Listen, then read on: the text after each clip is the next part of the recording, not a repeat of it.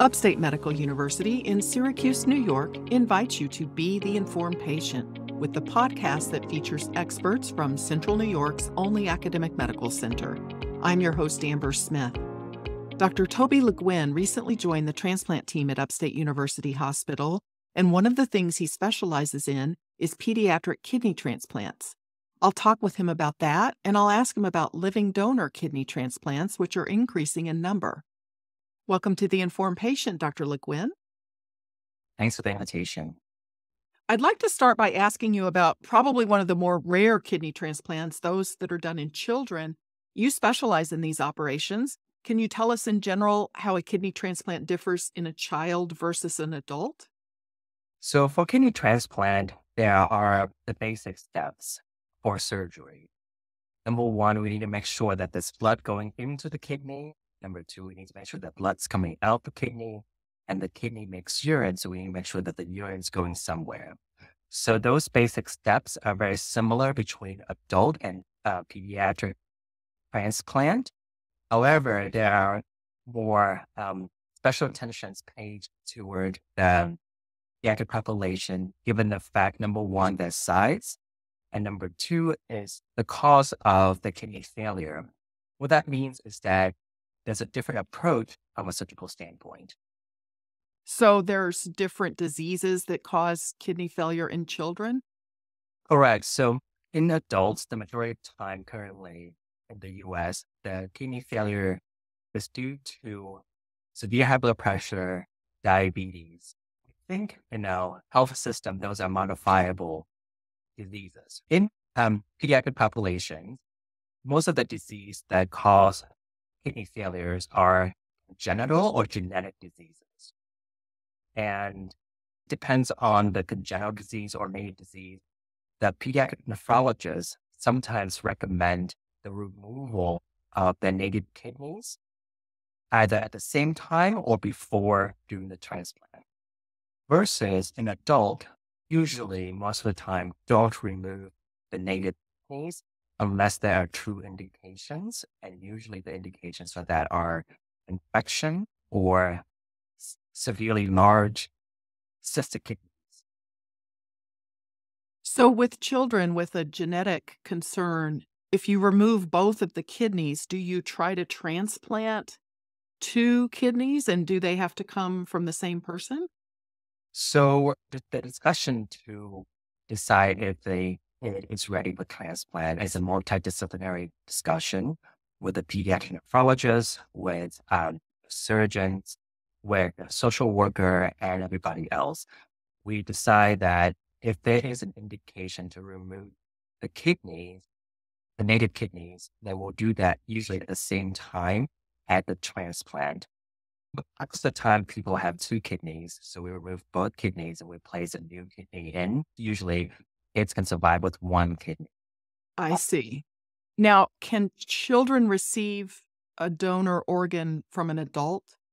For sure, absolutely. Majority of my work in training was that it was usually from a related adult, so parents, family who donate to the kids. Are parents or family members always a good match for a child?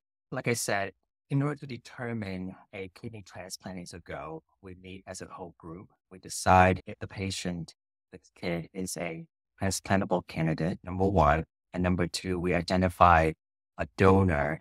Usually we push for a living kidney donor. What that means is that a LP donor donates one his or her kidney to the pediatric patient. We look at the size, number one, and we look at the blood type match, and we look at the antibodies match. If everything works out, either from the family, usually the parents, usually they have a pretty good match based on the antibodies and blood type, and we'll proceed with that. Fortunately, let's say one of the parents is not a healthy donor and the other one is not a match. And what we can do is that we can put that parent who is a possible donor and a pediatric patient into a pair exchange program where we find an appropriate donor. And then that donor provides for the child. Correct. Okay. Now, are you looking at this? Will this transplanted kidney be a lifetime organ for that child, or how long do they last? So for living kidney, we usually hold the average between 10 to 20 years. What I've noticed within a pediatric population is that it can last for 10 to 15 years. The biggest component is the compliance to medication. So this is why we want to involve social worker, pediatrician, nephrologist, and everybody to involve, because putting a kidney into a patient works fine, but they need to make sure that they follow up with medication, they follow up with labs, taking appropriate anti-rejection medications, because if they don't, that can increase risk of rejection. And non-compliance can be a big barrier for young pediatric patients because there's a lot of learning, and when you go through school and everything else, it's a change. So I think that's a bigger barrier to that. Can you compare the outcomes for a kidney transplant from a deceased donor with that of a living donor for a child? Yeah, living donor kidneys always works much better in both adult and pediatric setting. Like I said, usually between 10 to 20 years for the living donors.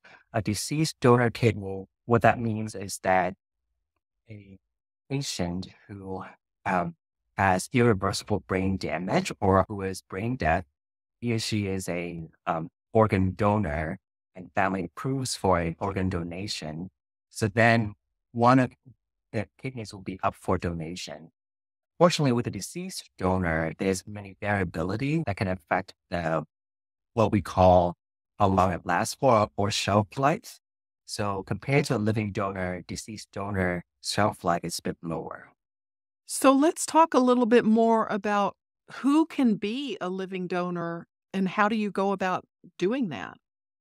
Yeah, so this is what I talk to every single potential transplant recipient who come to see us for evaluation, is that a living donor's kidney works much better, and that should be your ticket to get a transplant.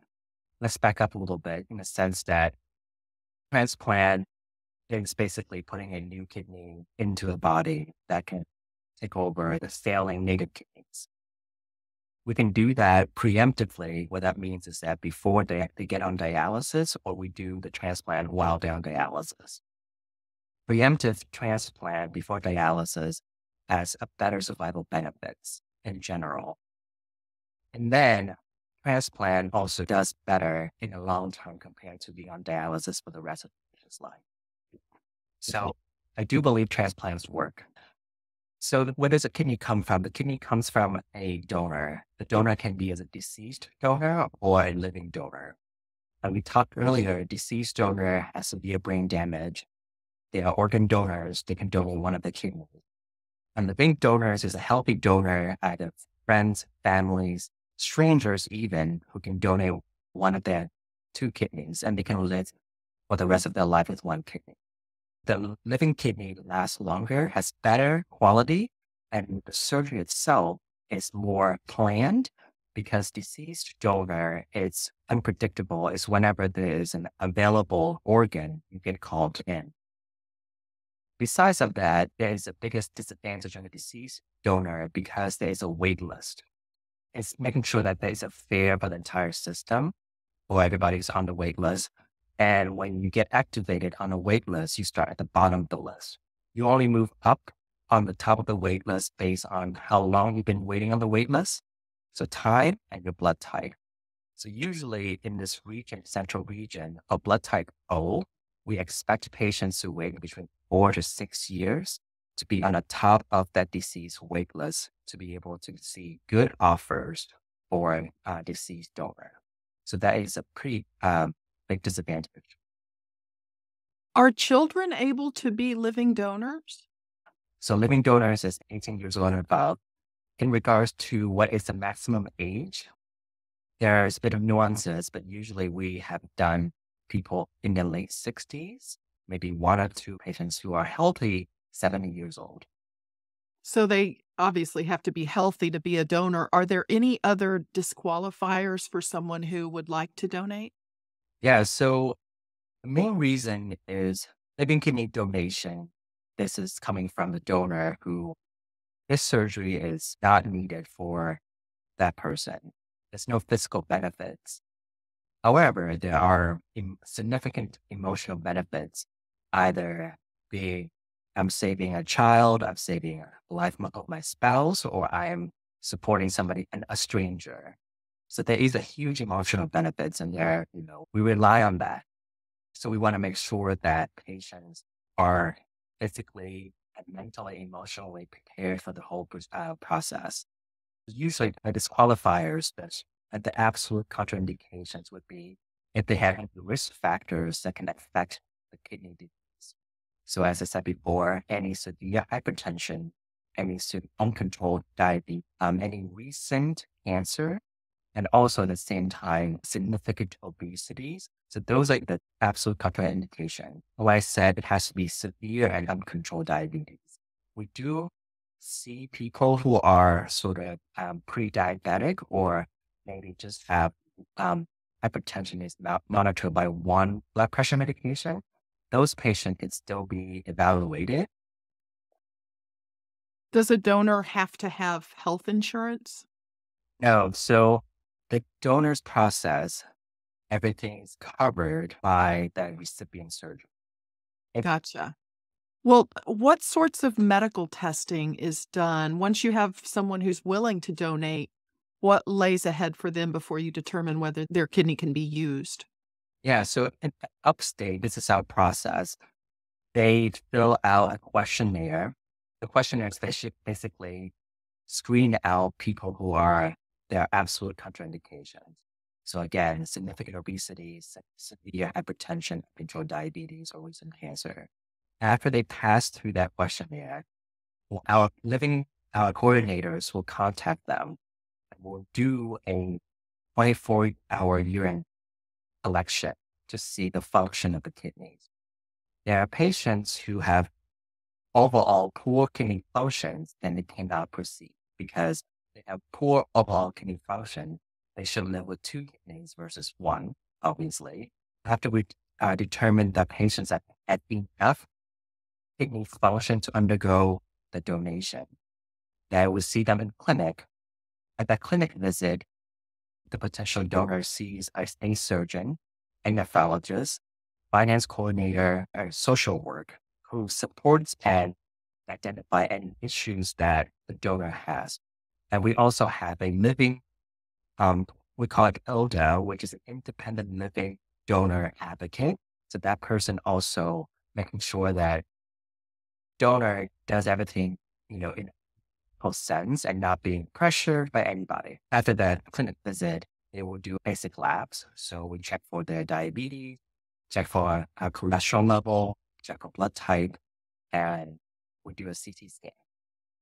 And we meet as a group, the social worker, elder, the nephrologist, and I meet as a group, and we determine based on those data points, the patient is approved to be a donor.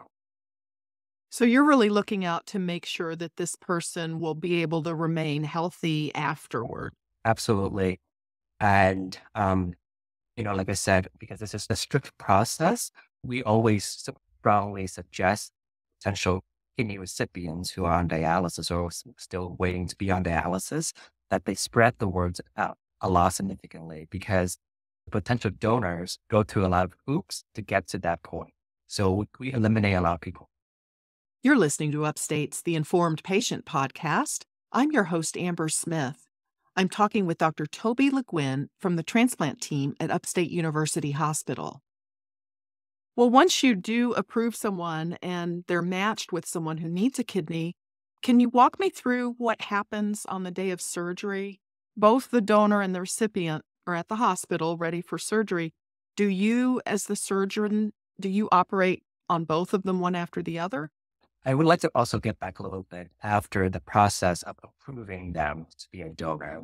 So the kidney goes into the recipient. That kidney has to be blood type match and has to match the antibodies of the recipient. So let's say if that recipient has a potential donor who unfortunately doesn't have the same blood type or antibodies doesn't match well with the recipient, it's not an automatic rule out that donors can proceed. So what we do is that we participate in a national kidney exchange. It's another way to say that there's a kidney bank run by a national program. What we do is that we take this pair, the donor and the recipient who are not a match, put them into a kidney bank, and we sort through the whole national kidney bank to find an appropriate match based on size, age, antibodies, blood type to that recipient. And that recipient's donor is donating to somebody else who have a similar profile. Does that make sense? So a donor here at Upstate, Yeah, their kidney may not go to a patient at Upstate. correct. I see. If that donor at Upstate doesn't have the matching profile, right?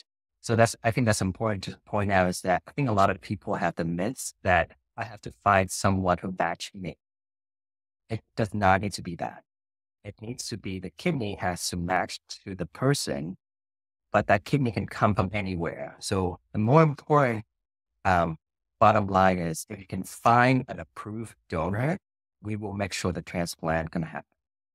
So in regards to the donor briefly, how do we decide which kidney to take? If both kidneys are similar in size and function, we usually go for the left kidney, remove the left kidney because it has more preferred anatomy for the recipient surgeon. Let's say if one kidney is bigger than the other, we will let the donors keep the bigger and better kidney and proceed with removing a whole lesser kidney to the recipient. That's how we determine which one to remove. The day of surgery is a well orchestrated day in the sense that we make sure that as donors and the recipients are being seen before surgery. We make sure that they have all the lab tests and everything carefully done. The day of surgery, the donor surgeon is usually either me or my partner, Dr. Garner, who proceed with the donor surgery first. And then the recipient surgeon will go in usually 30 minutes to an hour after we start the donor surgery. We remove the donor's kidney and we quickly bring it over to the recipient surgeon to proceed with the recipient surgery. So you have two separate operating rooms and two separate operating teams, it sounds like. Correct. Absolutely. The reason for that is that we want to make sure that, number one, that the recipient surgeon, the recipient can undergo surgery. Make sure that we have identified appropriate anatomy for to be transplant. Let's say the recipient can't undergo certain things or something happens, we should not remove the donor's kidney or the recipient. Does that make sense? Yes. So the kidney connects to the bladder by a long, thin muscular tube called the ureter. Yeah. Do you connect the donor kidney to the recipient's ureter, or do you also remove the donor ureter and connect that to the recipient's bladder? I see you did your homework. So the basic step, like we discussed earlier, there is an inflow blood going to the kidney, and then it's also blood draining the kidney, and then the kidney has a ureter, which makes urine. We have to hook it up somewhere. So there are three main connections of the kidney transplant. Number one is to establish inflow, which is the artery, blood going in, and then establish the outflow of the blood, which is the vein. So we put two blood vessel connections.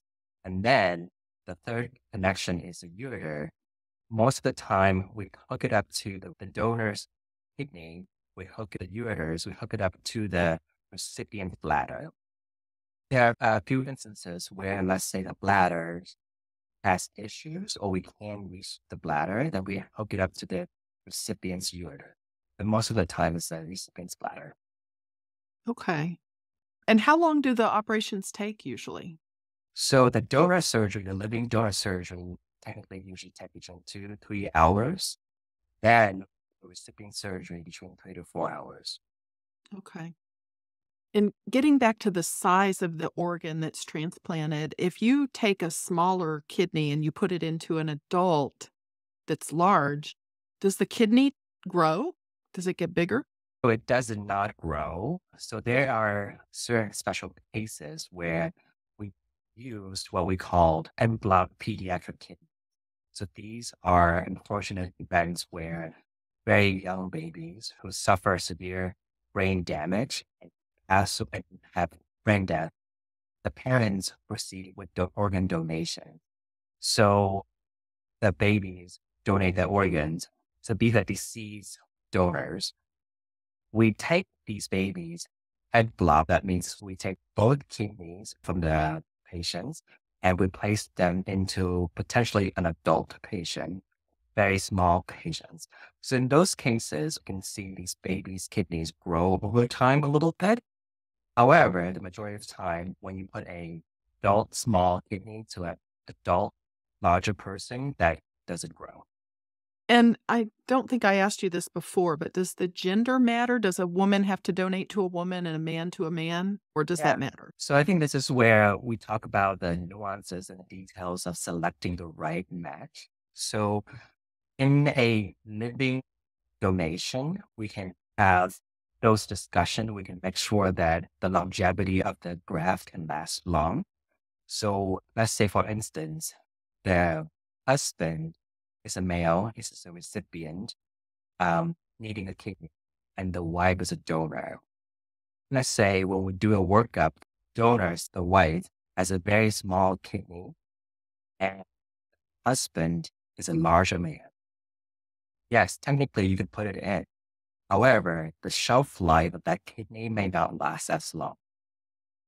So what we usually do in that living donor situation is we can put them into a kidney bank again, find an appropriate match to the recipient.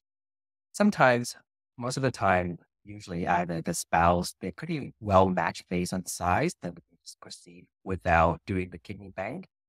But essentially, with a living donation, we spend more time trying to figure out the best match.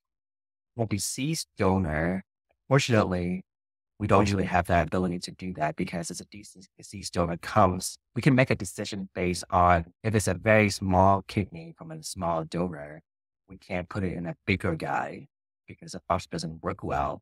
But sometimes we don't have choices because what if that person is on top of the list and they need transplant? So that's why it's harder to do deceased donor. Well, let's talk about recovery for the donor and the recipient. How soon can they each return to normal activities? Let me focus on the donor. For donor, I do laparoscopic surgery. So I make small incisions using laparoscopic tool. I do have to make a incision about 6 centimeter in order to extract the kidney out of the body. For the left kidney, there are 3 incisions. For the right kidney, there are 4 incisions. The fourth incision is very tiny incision to the liver. It's about 5 millimeters. So basically, they are very similar. But donors, they stay in the hospital between 1 or 2 days. The criteria to be discharged from the hospital are if they can walk, if they can eat afterwards, passing gas, eat, and pain well controlled, then we'll let them discharge from the hospital. If they come back to see us at 2 weeks after surgery and 6 weeks after surgery, and we do labs every 6 months, 12 months, 18 months, and 2 years. That's the donors. For the recipient, they stay in the hospital between 3 to 4 days. Similar criteria to be discharged, pain control, walking, eating, and peeing. Usually with a living donor kidney, they pee right away, which is what we know that it works right away. With a deceased donor, that doesn't really happen all the time. So we usually monitor that more closely. They stay in the hospital between 3 to 4 days. After that, discharged from the hospital, they see the surgeon twice a week for 1 month, once a week for 1 month, and once maybe another 2 weeks for 1 month, and monitor very closely with weekly labs. So, are there any recommendations for lifestyle changes, or are there certain activities that they are advised not to do Sure. because of the kidneys? For the living donors, we usually recommend no heavy lifting and strenuous exercises for at least 4 or 6 weeks to make sure that all the incisions are healed nicely. Otherwise, the biggest component about living donor is maintaining a healthy lifestyle for the rest of their life. What that means is that you live with 1 kidney. So this is about how long can you live with 1 kidney? Are there any medical risks? We, as a nation, we've done living donor kidney transplant over the past 40 to 50 years. So there are tons of data that show that this is a very safe surgery.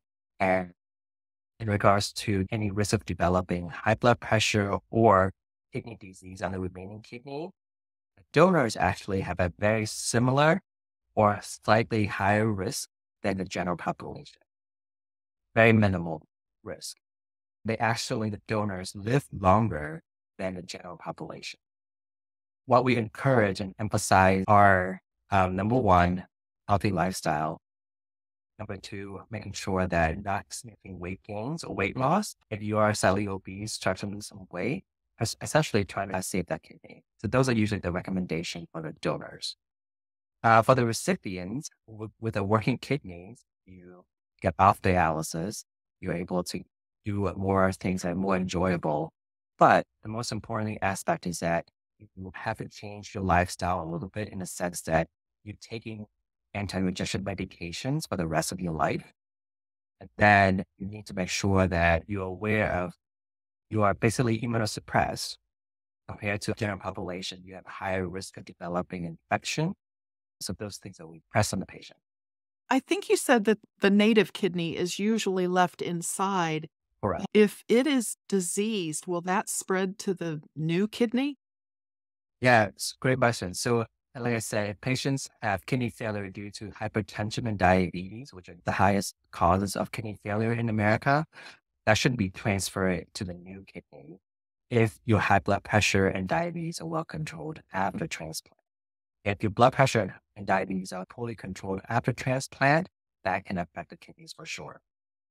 So the third kidney disease, such as polycystic kidney disease, or in other words, these kidneys have innumerable cysts and they grow so large that disease should not be transferred to the new kidney. Otherwise, there are some genetic diseases similar to pediatric that adults can have, such as IgA nephropathy or vasculitis. Those diseases can recur with a new graft, usually between 10 to 15%. So it's not that absolutely zero recurrence. So that's why patients do get to have a very close follow-up with our transplant nephrologist. Let me ask you why people should consider becoming living kidney donors. I think that's a great question in the sense that there are still a lot of people on the wait list and they can stay a long time. And then deceased organs don't come around all the time. And like I said earlier, deceased organs also have very variable shelf life.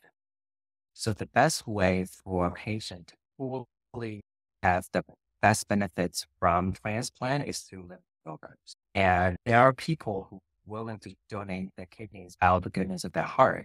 When I talk about the kidney chain, the national kidney banks, we have a lot of patients who have a lot of antibodies in the system.